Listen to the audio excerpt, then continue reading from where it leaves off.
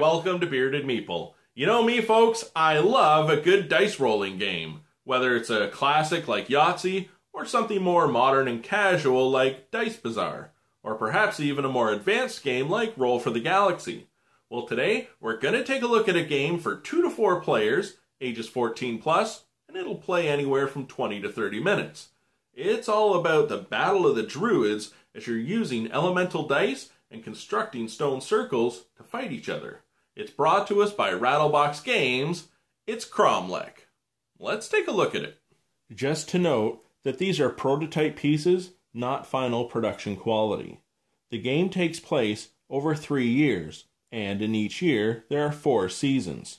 As you construct your stone structures, it will be orientated north, east, south, and west. The powers available to your druids will be determined on which way your druid is facing, as they get rotated through the game. A lintel will offer you additional abilities as you complete your structures. The Trilithian cards will build your structure for the first year. The Sarsen cards will expand it for the second year. And in the third year, any stones that have been taken away, you'll be able to replace them from your score pile.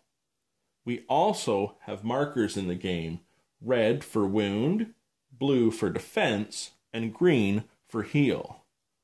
Let's take a few moments to take a look at the different icons and what they mean and how they'll affect the game, and then we'll look at gameplay.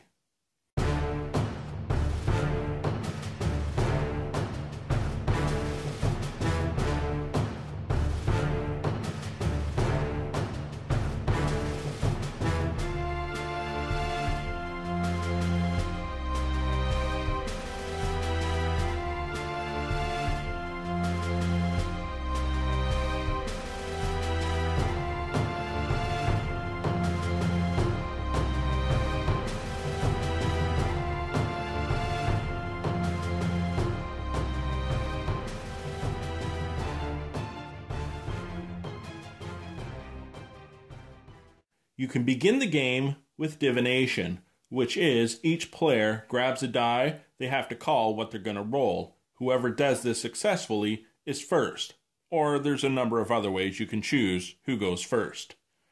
2 cards from Trilithian are revealed. The start player will get to select a card and they place it in the north position. The card is replaced, and this is continued until each player has 8 cards. Each player has their 8 cards and we're ready to begin. On the first year, per rotation, you will only roll 2 dice. But in year 2 and 3, you will roll more as your player board expands. The die you select are determined by the dice available to that druid and what is immediately to their left and their right. This druid might select green, and this druid might select red and white. The other thing is each card has a major ability that if you use that ability, you're able to get a free reroll as well. Each player is able to roll their dice up to 3 times, and depending on the icons that you get, you're either going to defend, heal, attack, build, or rend, or if you don't get what you need, nothing. As the game progresses, remember, you are able to change your druid, and in year 2 and 3, you're able to use both die as indicated on the card. As you expand your player board, more dice will become available for you to use as well. You have the lintels that will affect the game as you complete your structures. You also have the wound, defense, and heal tokens that are going to affect your druid. Utilize all aspects to the best of your ability, and hopefully you'll win. And that, my friends, is Cromlech.